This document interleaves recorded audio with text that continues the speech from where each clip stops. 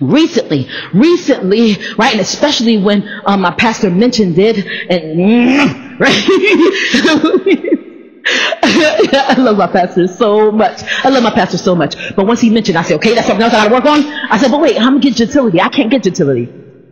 So it made me mad. I was like, ugh.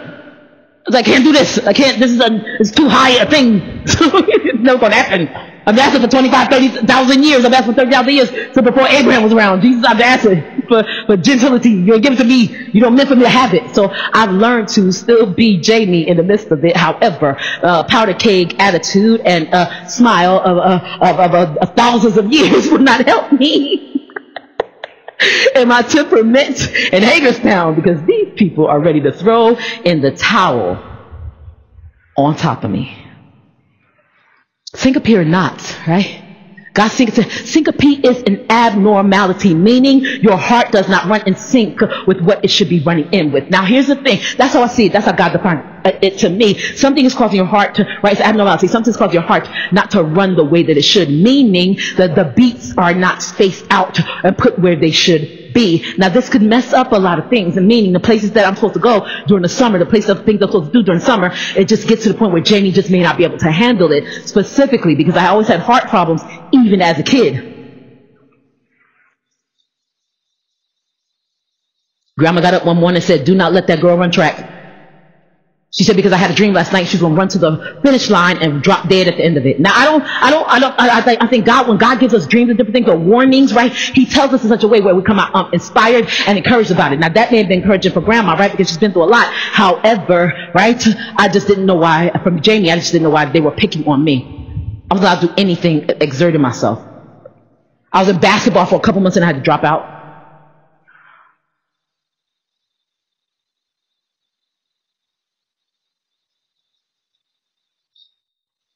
If syncope is, right, and it's not spelled sync like you would think sync, right? But it's close. It dropped the H, right? If syncope, right, is the abnormality that says your heart does not beat the way everybody else's beats, right? Or you get beats where there should not be beats, right? Proof of it was on the EKG machine. And Kirk told me. I already knew, but I needed to hear Kirk say it. Sign on the dotted line so that way God could come in, because Jesus is always on the main line. He's going to fix this thing. I'm not putting it in the hands of John Hopkins. John Hopkins, they did my eyeballs. Yes, they did a good job of it, right? They took my eyeballs out and put it back in, right? And I ain't walking around with one eyeball that pops out the socket, you know, and then I can put it in my ear and it sees what's going on the rest of me. I don't want that. I want perspective ears, or you know, your the size of you, like when you see. I don't want that. I don't want to see what's going on behind my earballs. I don't want to see. I want earballs. I want eyeballs and earlobes. I want eye lobes and earballs. I don't want that. So they did a good job. It does not take anything away from John Hopkins, is what I'm saying. I'm being silly, but it doesn't take away anything from John Hopkins, right? John Hopkins, right, is a place that God set up to help people, right? And I believe that they helped me. The man was very nice. Strabismus. I had strabismus, and he had to take, some people have nystagmus, right? That's one eye. I had strabismus, and he had to take both my eyes out. And so I take eye drops, and I do all these things, right, just to make sure that my eyes stay liquid, right? Because if they dry out due to allergies, due to anything, we have a problem, Houston. I mean, we got a huge problem, right? So anyway, so, going in for syncope, it's give or take. It's neither here nor there, right? I'll do it. Kirk say do it, whatever. I don't know if I'm gonna be able to do it though, because I ain't gonna have a ride. Because anybody gonna want to drive me, no John Hopkins. So I'm just like, whatever. Paratransit won't even take me. Paratransit does not drive out of the county. Nobody goes to John Hopkins. Nobody wants to go. Pastor Tim took me there. So if I have to go back, I'm gonna be mad. Says, oh yeah, Jen, call them. I call God first though. I was asleep, had a good sleep, and he said syncope is only that your heart runs out of sync where they expect it to be, where they expect it to run, right? And it's not that it's running slow, it's running fast. What happens is if my heart skips a couple of beats, and then it's because it stops, and then goes to try to catch up. So all that time I'm getting dizzy and feeling sick, and you know, so it just happens, blah, blah, blah. Stuff happens, whatever. Give me apple. That's just about as vengeful as it is be for me. I don't care.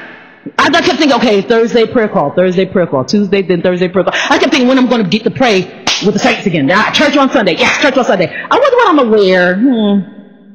I need yellow blouse. Y'all understand? That's what I was thinking while Kirk was talking to me. I could look at you and be like, responding, like, yes. And it's bouncing right off me. Because we went through this. We did this up already. I did this before. but I didn't pass and come out of it with a passing grade. Now I will.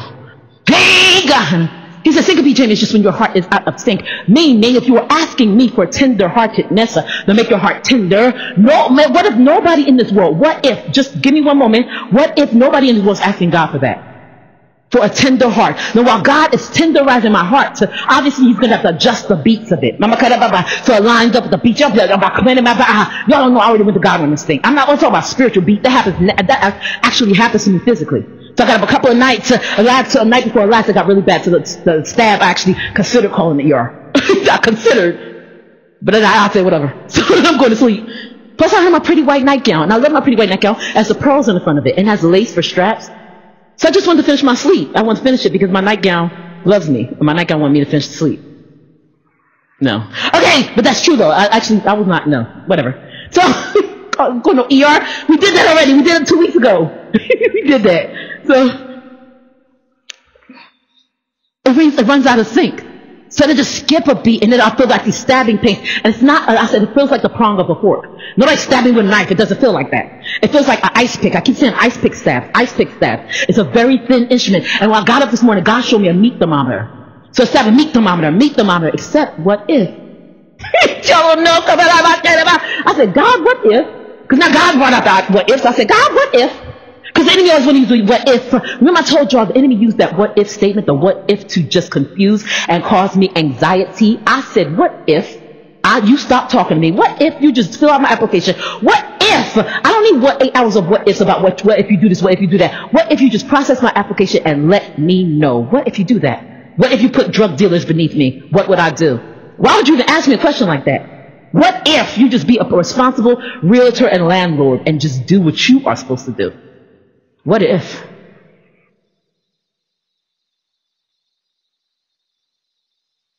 I said, God, you brought what ifs to me. What if, right? You're asking me to give you a tender heart. And what I have to do is, because I said, I said, God, I don't understand what's going on with me. My heart is hard. My heart is actually hard. It's hard. I said, because my pastor, what he does, and whether I'm mad at him or whether I'm happy or whatever. Well, last Sunday I was like super mad at him because come on, I want to do great. I want to do good. I want to just do, and sometimes he says stuff that just get on your skin. So anyway.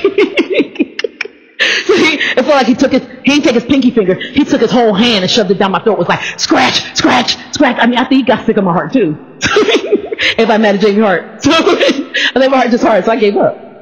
But what if, right? What if him and God are working on my heart? What if he's scratching away at the callousness?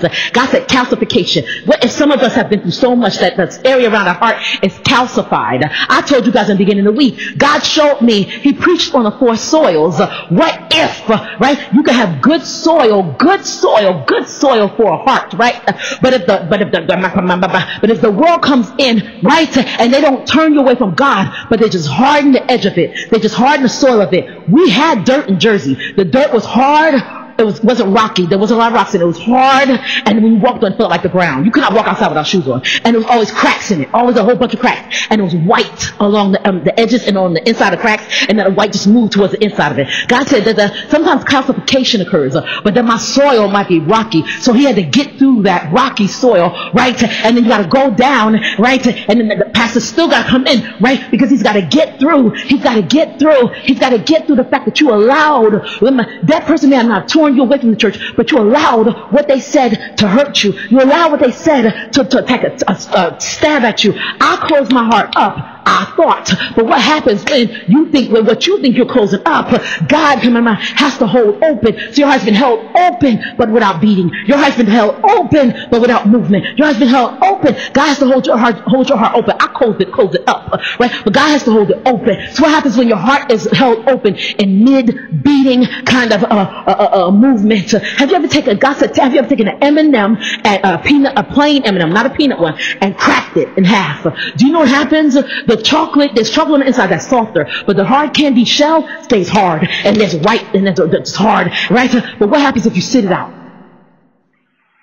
Everything becomes hard. So my inside heart, my outside heart, all of it was hard. I was hard-hearted, and it made me hard-headed, right? And I was headed, right, for getting beat by my pastor again. I was headed for getting beat by my pastor again. Why? And again, and again, and again, as much as it hurt. And I mean, when having a conversation with him, feels like he's stabbing me with 7 ice picks. But the thing is, I pray, y'all better pray that your pastors never stop talking to you.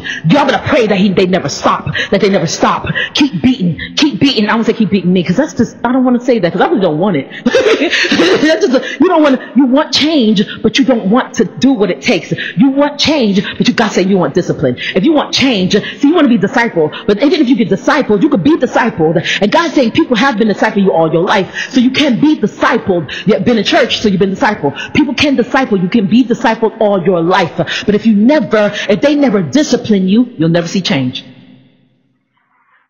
And your heart will always be hard. And because of it being hard, it'll be like that nasty, right? Because not only you have a heart that's good. God made a good heart. But not only, right, will it be calcified and be nasty like that plain M&M, right, sitting out with the chocolate heart and the outside heart. Not only will it be, right, hard, but it'll be nasty. Nobody will want what's coming out of that M&M. It's got chocolate inside of it. Your kids will look at it like, yeah, it's got chocolate inside of it, but it's molded.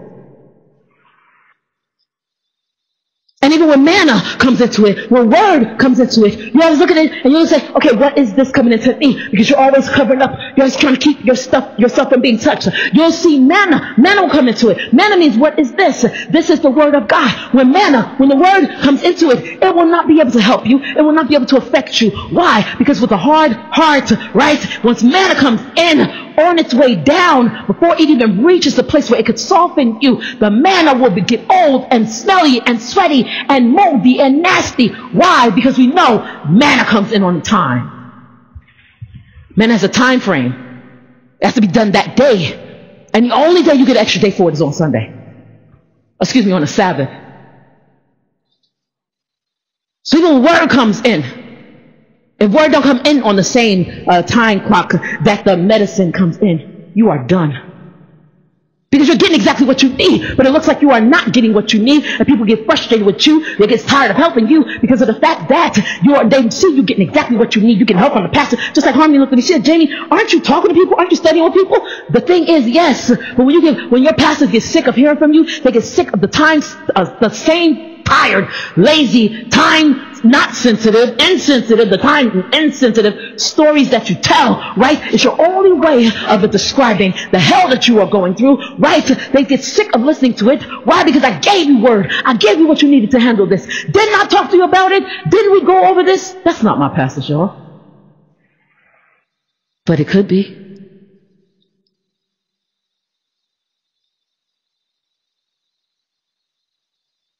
I said, what if I got you on a time clock, right? What if the world is calling the syncope, but I'm calling it this glory? What if the world is calling the syncope, but I'm calling it your story, right? There will be glory, right? There will be glory after this.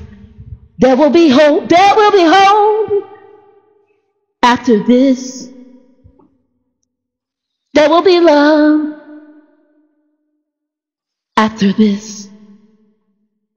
Hallelujah, hallelujah, there will be love. You believe me if I said I just wrote that just now, just right then and there, just right then and there, just right now? There will be glory after this.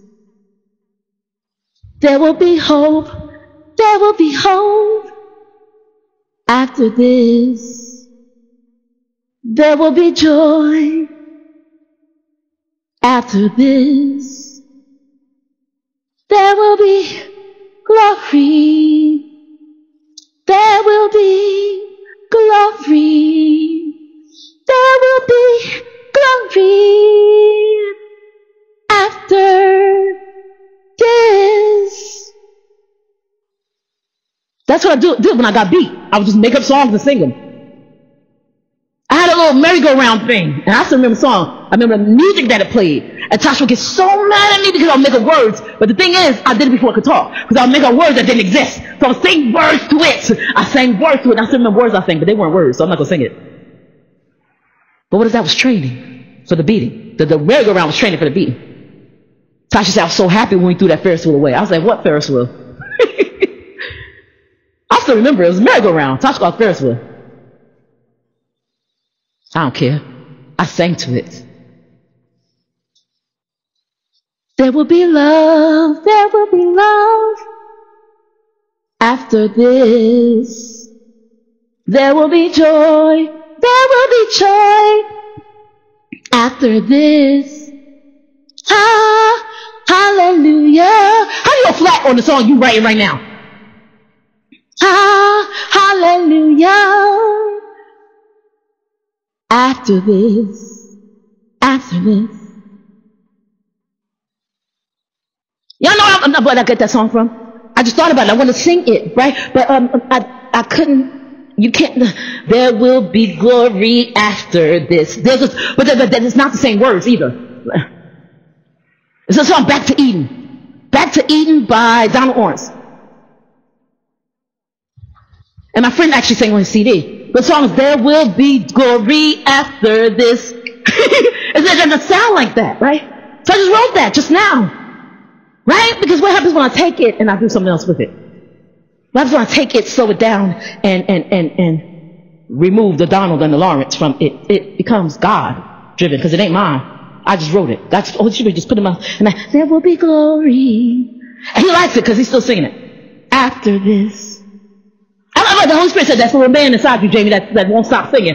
That's me. So you like it. So there will be glory after this. There will be love. There will be love after this. A little bit better. Like find the key and stick with it, Jamie.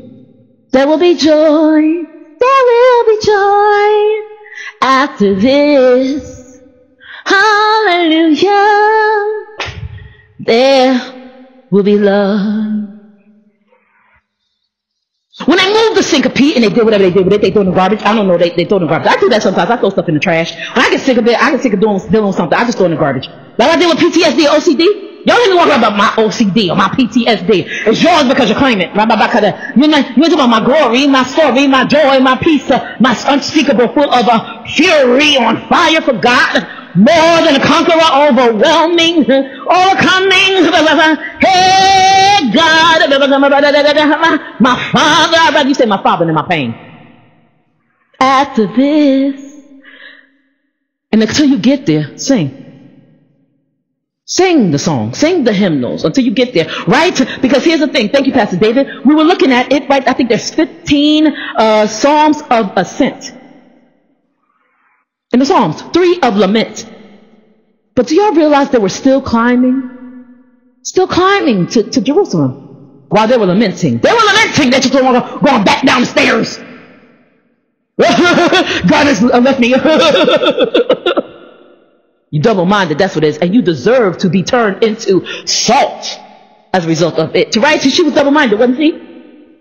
She wanted to leave, she wanted to be delivered, but she also wanted the Sodom and Gomorrah in it. She also wanted both. When you want both, you cannot have anything. You cannot have it, therefore you get salt out of it. You're salty. You're salty now. If you weren't salty before, you're salty now. Why? That's me and Jamie, but you're salty. You're salty. You decide. Consider me or consider it. You decide. You got one God to consider you, then get yourself together. Here comes a miracle. But it's going to come your most barren spot. I can't touch my heart. Can I get it? My pastor seems to have a good handle on it. What is pinky? Because a lot of trouble is pinky. That's just how I see it. I see his hand, and he shoved his hand down my throat, which is kind of obtrusive when you really think about it, but that's how I see stuff. I see epic and artistically epic, right? So he took his little pinky and shoved it down my throat and started scratching at the surface. Since then, he's been scratching every now and then. And then this weekend, I think he just got frustrated with me and just shoved his whole hand down there, and he was like, with all his fingers.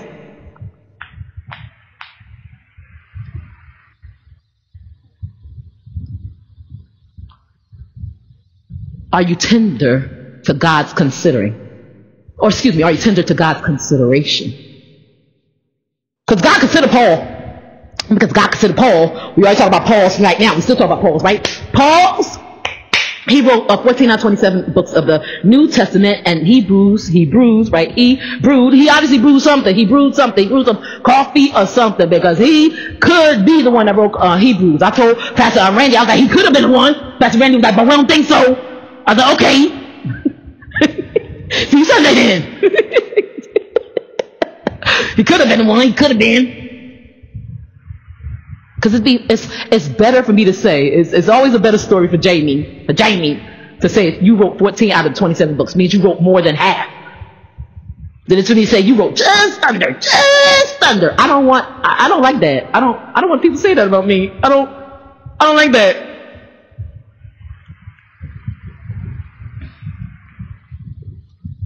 What are people gonna say about you? That when you're given an option, you considered yourself or you consider God. You consider how you feel or you consider God. The syncope hurt? Yes. I felt dizzy probably like 4 or 5 times just doing this one blog just now. And so what do? Recover. I recover like 1 Samuel chapter 30 recover. He said pursue. And you shall recover all. You shall without fail recover all. So I was pursuing doing this blog, and I kept on going. And we had 2 minutes, 2 hours, and 8 minutes. And y'all didn't even know. Oh yeah, I got real dizzy. What I do? Pursue. And without fail, recover all. What? When I get sick, I pray for my pastors. When I'm well, I pray for my pastors. When I get sick, I pray for my pastors. I start out praying, God, I don't want them to get syncope. I want to have nothing wrong with their hearts. Touch their heart ventricles, touch their heart chambers. They got chambers in there, God, and the ventricles work like rooms. That's what they said on Scrubs. That's what JD said on Scrubs. It works like rooms. So touch the rooms, touch the ventricles, touch the whole thing, God, touch the skin of the heart, God. It works like rooms, and you go up inside each one of them rooms, and you rearrange the furniture inside it, God. You touch their heart, touch the color of it. I know it don't look like a red, bright red, like the Valentine's, but make it look like a Valentine, God. Give them some Valentine's, God. Give them some chocolate, God. Give them if they like chocolate. I'm telling y'all, that's how I pray. Because I was sad about syncope. Miss Jackie was like, we was gonna pray for you, because Pastor Digi said we're definitely gonna pray for you. We're definitely gonna pray for that. It's 2 weeks ago. Definitely gonna pray for what you're dealing with. Definitely gonna pray for that. This was second round of antibiotics for the other thing that I'm dealing with. And now we gotta hit the third round. We just don't know what. We don't know what. So I was like, we definitely gonna pray for you. So they praying, I'm praying too. They was like, and I know Jackie was like, oh God, and help Jamie afterwards, and I laughed so hard, but I pulled the mic away from me. Because I know they forgot I was sick. Because I did too. I was waiting. What happens when you go to praying and you go to fighting for everybody else? You go to fighting and praying in spirit, and people forget you sick. If I'm in the hospital room, I want y'all to come and have a prayer call in the hospital room. I'm not cutting around. If I'm in the hospital, I don't care. They take my heart out and wash it off and put another one in there. They had to do my eyeballs. I mean, I think they got to do it, but they had to do my eyeballs, both of them. And all my eyeballs fine. So they got to do my heart. They got to do the same thing. If they got to do that in the heart, in the hospital, then y'all come inside the hospital and y'all pray with me. We're going to still get this thing going. Matthew 18:20 don't stop just because JD ended up in the hospital. Matthew 17:20 don't stop just because JD in the hospital. And I'm not going to waste a mountain over this heart. Because it's not a mountain for me. It's a mountain for you. More often than not, people hear that you're sick and it affects them more than it affects you. Kurt, I've received so far this morning 8 emails from Kurt. And that's not, I'm telling you, between 7:30 when he gets there and 9. I've been on this thing, so I don't know what else he sent. So I said, barfing. Thanks God, thanks Kurt, bye. Barfing much. Thank you, Kurt. Because I have symptoms, and I won't tell him all symptoms at once, because he get overwhelmed. He just detonate. ER, he detonate. So I'm like, okay, I can't have that. I don't want to go to ER, so I don't want to detonate.